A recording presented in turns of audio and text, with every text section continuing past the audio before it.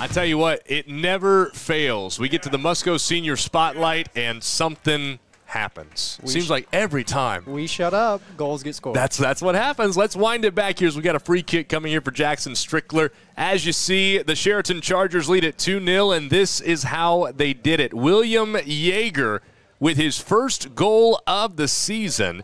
And I got to wind it back again there, actually, Owen, because I got to see who had the assist on the pass in. We were discussing it as the senior spotlight was continuing.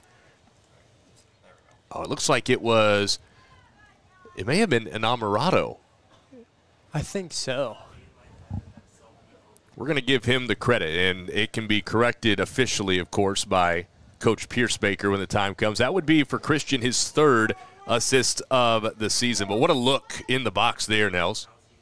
Yeah, and that was one of the things been kind of talking about all game, and what Chariton's doing well is stretching that back line out and getting that space on the back post. That was kind of a crash in on that pass anyway, but it worked nicely for him. John David Miller going to throw it in here for Chariton. Well, now Albia really has to force the issue, of course, with a 2-goal deficit here, but it's not an unfamiliar place for the Blue Demons, as we've alluded to a couple of times here in tonight's broadcast. They, on the road in Osceola against the Clark Indians, last Thursday trailed 2-0 with 7 minutes to go and came back to win 3-2 in that one. Now, they are also, worth noting, down their top 2 goal scorers in Connor Fisher and Connor Reno.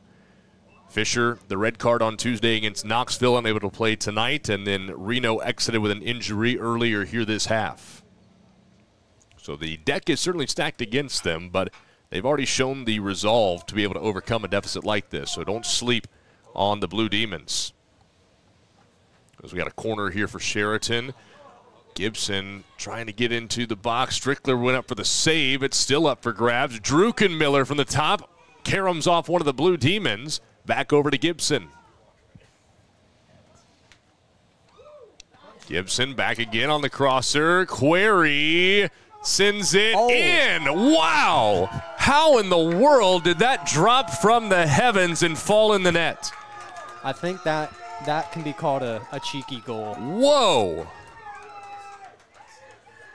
Almost like a pseudo corner on the initial pass there from Gibson. He finds Cade Query for his second goal of the season. Let's see it again at the 16:05 mark. Gibson from that right side.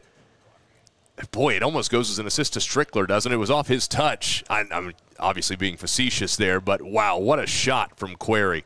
Yeah, I think and that was a great ball in. Nice curling back post ball. And now all of a sudden a 3-0 lead for the Chariton Chargers in the blink of an eye. How about 19 saves for Strickler tonight? I mean, he had 20 all year. He's played a great game.